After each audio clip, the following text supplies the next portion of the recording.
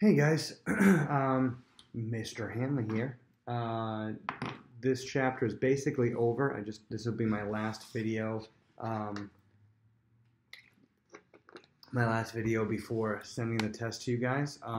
If you want sometime today, if today is Monday that you're watching this, um, we can, you guys can message me. We can do a Google Hangout if you really want to. If you have any last questions before the test, but this test is not heavy on the math, um, and it's the only math is going to be Coulomb's law, I believe. Let me look at my test really quick.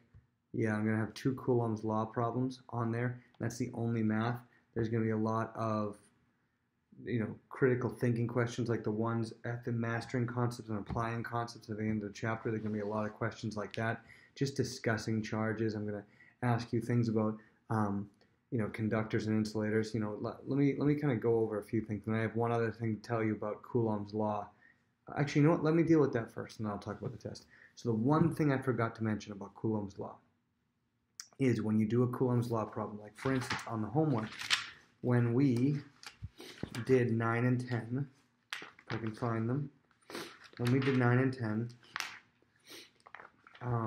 most of you got 16,000 as your answer to 9 because you put in -2 times 10 to the negative fourth and +8 times 10 to the fourth is your numbers. You basically put, let me put these on here, -2 times 10 to the fourth and +8 times 10 to the negative fourth.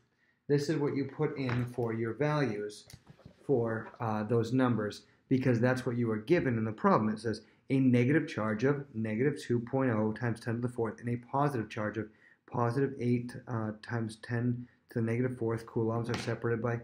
So it basically was telling you these things. The one thing with Coulomb's law is that you do not need these leading positives and negatives. I'll tell you why in a second. You do not need these. You do need them here. You do need these. If it's 10 to the fourth or 10 to the negative fourth, that's a very different thing, right? Think about it. 10 to the fourth is like 2 times 10 to the fourth is 2 with 4 zeros behind it. That's 20,000. 2 to the negative fourth, 2 times 10 to the negative fourth is 0.0002. That's very different. If you had $20,000 or if you had $0.002, it's a very different things. But -2 and +2 are really the same amount, but just in different directions. The reason why, this is important, the reason why they tell you a negative charge of this or a positive charge of this is because it tells you what will happen to the particles afterwards.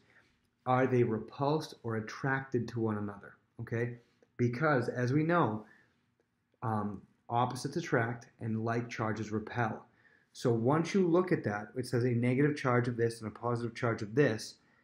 Take that negative and positive off, do all your math out, basically make them absolute values, do all your math out, come up with an answer, and then you can tell from your answer, and the answer would be 1.6 times 10 to the fourth, right? So 16,000.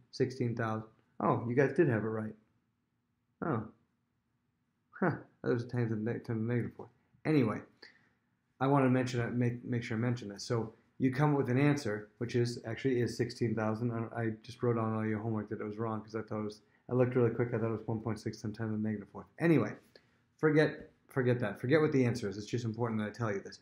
You take off the negative and the positive from it, and you multiply them together, and then all it tells you is you get an answer that the particles are attracted to one another or repulsed. And how you tell if they're attracted is if they have opposite signs to start, and they're repulsed if they have negative signs to start. So if I mentioned something on your homework that you had the wrong answer, I apologize. I wasn't looking at the right answer. I was just kind of doing the math out quickly, or doing the math out mentally in my head, and I thought 16,000 was the wrong answer. I was thinking the other direction. But it's good to know anyway. I'm just kind of realizing this now as I'm doing the video. But make sure you know it for the test, because on the test, just take off the positive and negative from the front and just make it so that they're absolute values. They're just 2 times 10 to the eighth and 2 times 10 to the eighth, or sorry, 2 times 10 to the negative fourth and negative 2 times 10 to the negative fourth are both going to be 2 times 10 to the fourth, negative fourth, right? And then you put that, and then all you have to do at the end is just tell me whether they're attracted or repelled, because I'm going to ask that too. Are they attracted to one another or repelled? If for some reason that wasn't clear, because I agree that I really didn't make that very clear, you can ask me again to restate it. But anyway, getting into stuff for the test. What you're going to need to know. For units, you're going to have to tell me what charge, what the abbreviation for charge, which is lowercase q, and the units for charge, which is coulombs. Coulombs, C-O-U-L-O-M-B-S, with a capital C, and the abbreviation for coulomb is just a C. You are going to have to label various things, conductors or insulators. You can find a list on one of the pages, I think like 544, and also I talked about it in one of my videos, how you can tell. You're going to have a triboelectric series. I'm going to give you that little diagram, triboelectric series, and I'm going to give you two things, and you're going to have to tell me on there whether they're attracted or repelled from one another.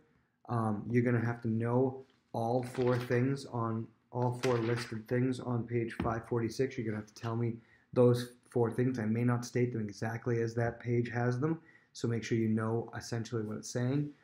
And then I'm going to ask you a bunch of conceptual things. I think I went over everything. The only thing I didn't go over that I can think of is on page 550. The last thing that I didn't go over because I spent so much time on Coulomb's law is the elementary charge. What the elementary charge is, it's the title of something. Because different things can have different charges. The elementary charge is a charge of 1 electron.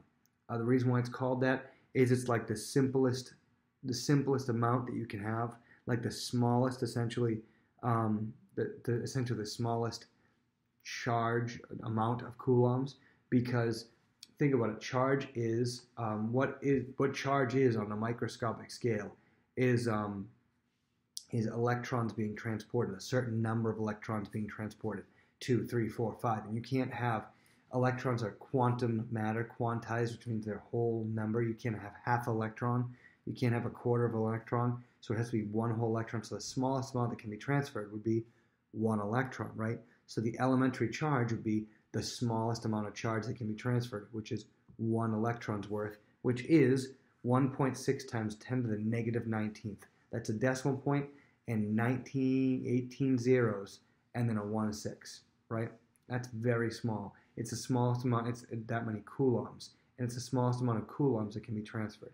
You can't have any smaller than that because you can't transfer any less. You have 1 electron that was transferred. So that's what the elementary charge is.